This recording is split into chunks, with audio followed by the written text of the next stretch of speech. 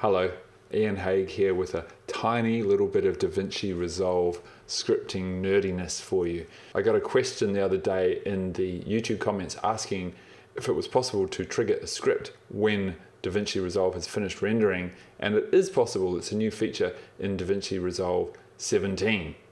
We are going to wire up a tiny little script that's going to make it play a sound when it's finished rendering, and the sound is going to be this. Let's get into it. We're in DaVinci Resolve version 17 and we're looking at the Deliver tab, which is the little rocket ship down here. If you scroll down under your render settings, you get to advanced settings, flip that open, scroll down some more, and this little guy is new. Trigger script at start or end of render job. I turn that on.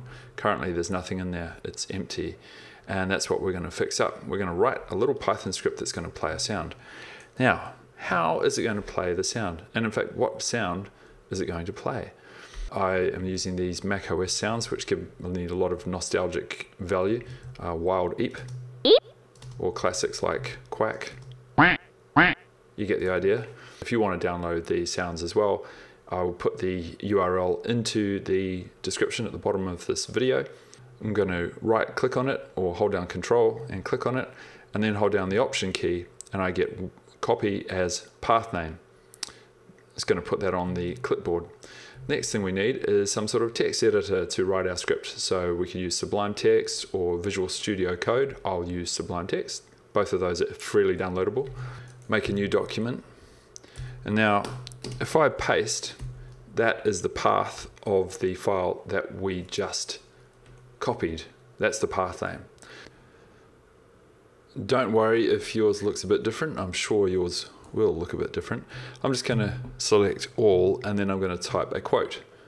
It's going to surround that path name in quotes, which is important for what we need to do. And then I'm going to type AF play. That is only going to work on the Mac. Sorry if you are on Windows or Linux, but that's what we're going to use to play our sound. Now select all of that again, and I'm going to type a single quote this time. It's going to surround everything in a single quote as well. And what we're doing is building up a command that Python will execute for us. Now going to the start of that line, I'll type, this is a variable, command equals.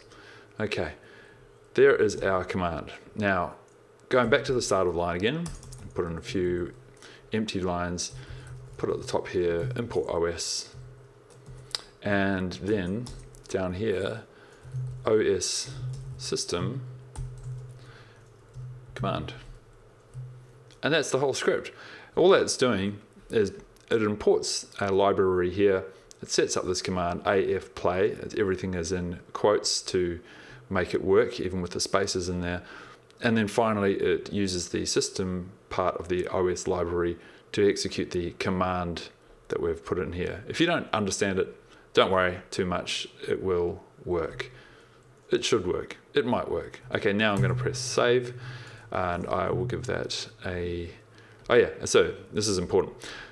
You can't just save it anywhere, right? You've got to save it to that folder that we saw before.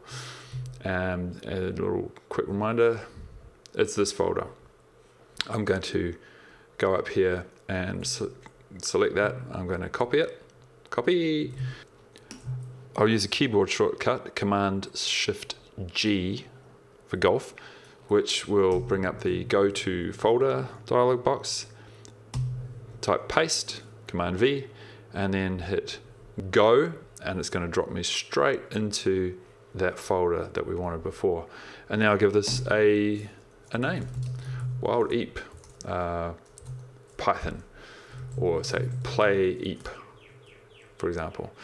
And we're saving, so that script that we've just written, we're going to save that into the deliver folder. We got that path from here.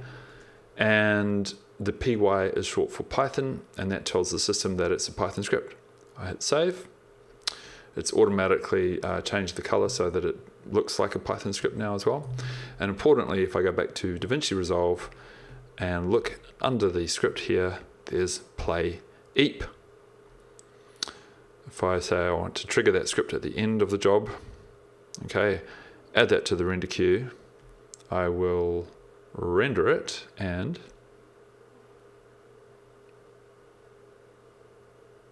it worked. It played a little eep.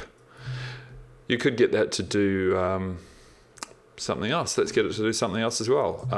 Rather than, we'll get it to play the eep, but we'll also get it to do, say, another equals. And this time, I'm going to type a single quote, touch, and then we'll say the tilde, which is a shortcut for your home directory, and we'll put Dropbox, and then we'll put rendered or finished rendering.